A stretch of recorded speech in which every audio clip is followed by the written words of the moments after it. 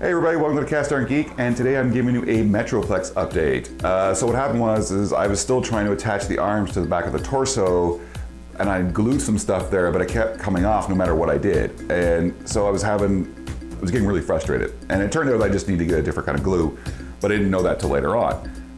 But what happened was I opened up a box of G.I. Joe toys I'd done a video for, and then my friends John and Carol came over one day, and we were playing G.I. Joe. And so I decided that, well, maybe I should make a model out of this, because I really just want to get rid of the box too.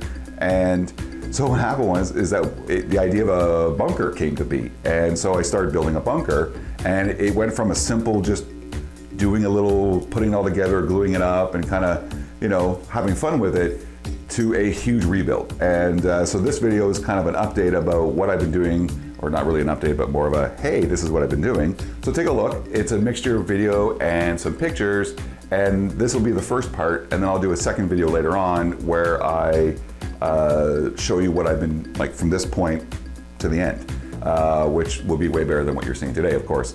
So enjoy, and please like and subscribe. Have a great day. Take care.